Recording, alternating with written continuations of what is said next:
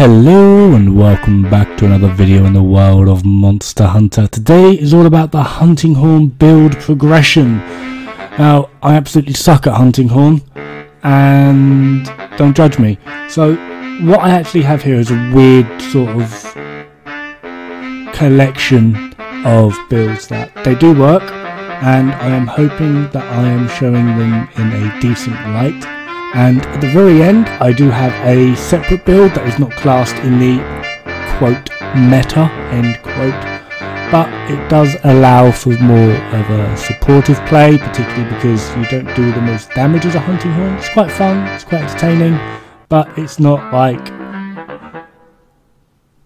the absolute king of anything. It's okay in terms of damage, so what I have done is sacrifice a bit of damage in the effect of helping others. Anyway, I'm going to start off with the first build you should possibly go for, and that is this lovely piece here. We're using the Datura horn, which is from Pookie Pookie. And the reason we're going for this, although it won't be of this level, it gives you health recovery and earplugs, which will help you basically stay alive as well as not get stunned as much, particularly in the early game. We're also going for quite a heavy hit as well, with critical eye level 7, with this exploit level 3, attack boost 2, and we're also getting in some punishing draw, which is going to help for a little bit of hit and run play, which I find to be the best way to sort of go around with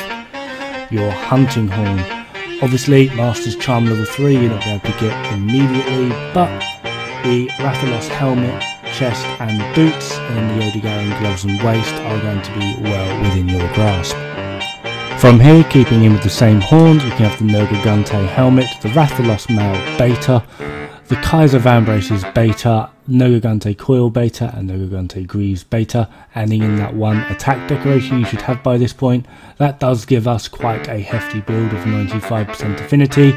We're also going to be getting haste and recovery, which is going to help with your staying alive, attack boost level 4, maximum might level 3, mixed exploit level 3 and critical eye level 3 if at this point you are able to get your Master's Charm.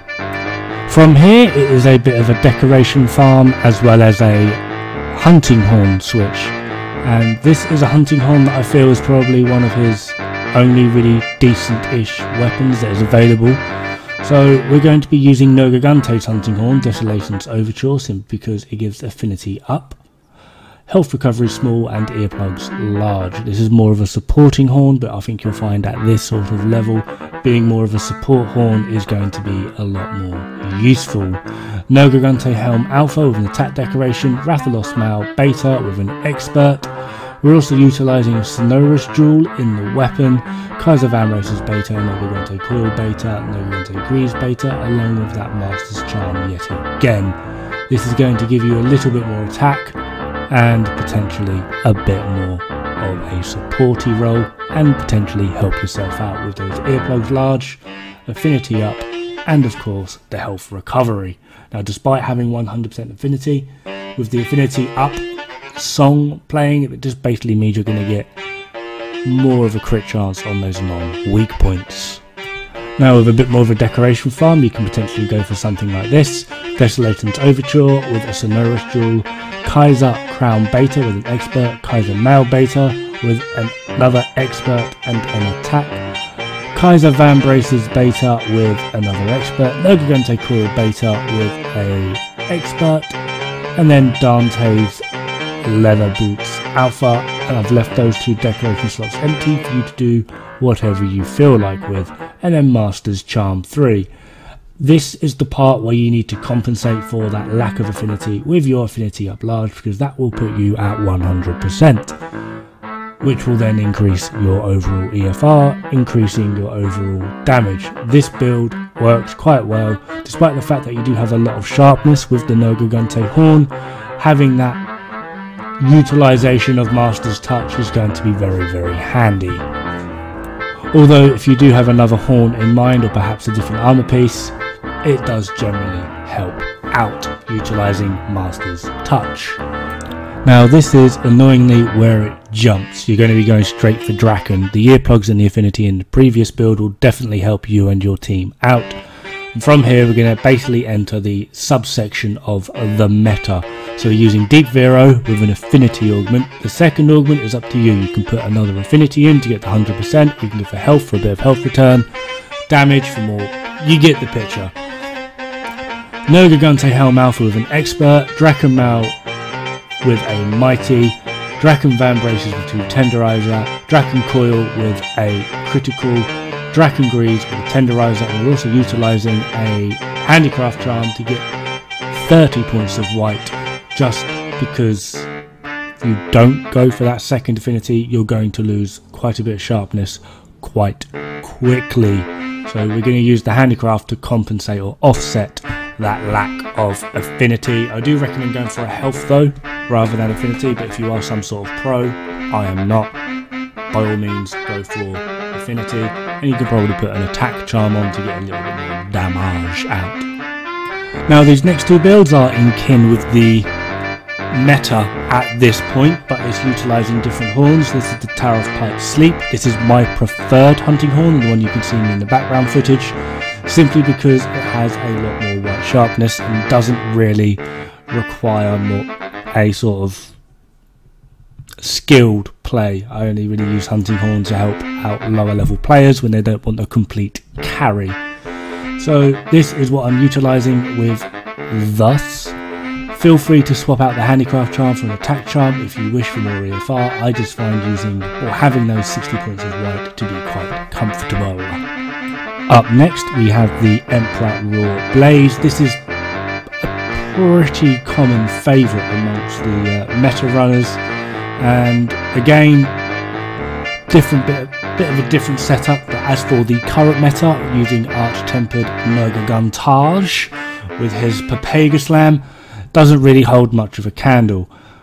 Now this build is a little bit offset simply because we're only running with this exploit level 2, but as you can see it has a lot more affinity than most of the others, so we're still able to hit that 100% affinity quite easily. Now if I may, I'm going to add in a quick build of what I like to use when I'm helping out other people. Maybe it helps some of you guys out, and then I'm going to move straight on to the current meta for the 2 general purpose hunting horns. So first things first, I'm using the Tower of Pipe Sleep with Elementalist Jewel 2, Nergigante Helm Alpha with Attack Jewel 1, Draken Mal Alpha with a Tenderizer, Draken Van Braces Alpha with 2 more Tenderizers, Draken Coil Alpha with a Friendship Jewel, and Draken Greaves Alpha with another Friendship Jewel. I'm also using the Friendship Charm 3. This enables me to have 100% affinity, a decent amount of EFR at 425, Master's Touch, Critical Eye level 6, Attack Boost 5, Wide Range 5, Each Exploit 3, Maximum Might 3, so on and so forth. So on with the actual metoir. So what we are going to be using here is again Tower of Pipe Sleep with a Health Augment Elementalist Jewel 2, Draken Alpha Helmet with a Tenderizer and Attack, Draken Mal Alpha with a Tenderizer, Draken Van Braces Alpha with a Tenderizer and a Flawless, Nergigante Coil Gamma with a Flawless and a Sonorous Jewel, Draken Greaves Alpha with a Flawless, and then a Mighty Charm 2. Obviously 100% affinity, 480 effective raw, Master's Touch, Critical Eye level 4, Attack Boost level 4, Critical Boost level 3, Maximum Might level 3, Next Exploit level 3, Peak Performance level 3, and a slight touch of Agitator with Null Elemental Boost. If you aren't really too bothered about having Horn Maestro, you can feel free to swap out Horn, the Sonorous Jewel, for another attack, but it's not really a requirement, and it just means you can have more uptime on your attack up extra large. And then onto what is effectively the most usable and generally the best general purpose hunting horn build, and that is for Deep Vero, simply because it just hits that damn hard. So obviously Deep Vero, I'm using 2 affinity augments just to try and maximise our output with 100% affinity. You can remove one of them and put a health augment on if you really must. Draken Alpha Helmet with a Mighty and an attack. Draken Male Alpha with a Tenderizer. Draken Vambraces Alpha with 2 Tenderizers. Nergigante Coil with a Handicraft to get yourself into the white sharpness. An attack decoration.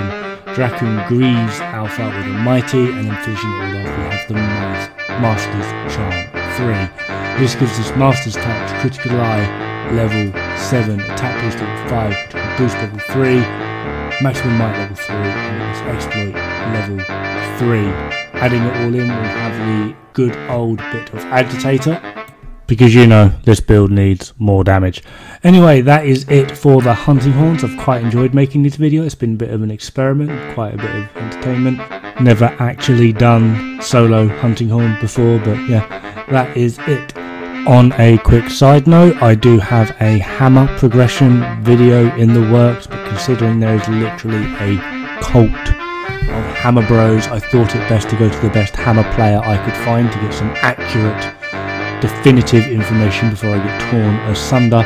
So I'm just waiting on Mr. Cups to get back to me, and hopefully, if you don't trust me, you'll trust the information Mr. Cups provides. So I do hope that will be something of a benefit to the hammer bros out there. But in the meantime, thank you very much for watching. If you like my content, feel free to subscribe. It is free. If not, like, maybe give me a comment. Constructive criticism is always grateful. But in the meantime, good luck, have fun, and don't die. It's bad for the health.